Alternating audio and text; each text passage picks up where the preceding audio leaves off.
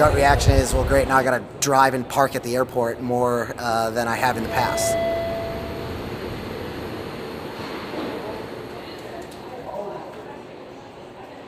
How are we going to go out downtown? How are we going to go out to dinner because we don't drink and drive?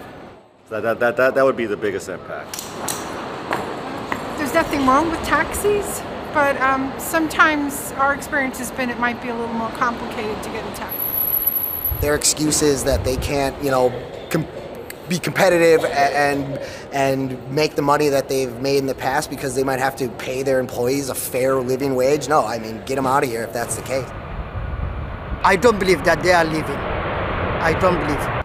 That is what they usually say, but I'm not believing that they will leave. I feel bad that because I feel for Uber and Lyft drivers.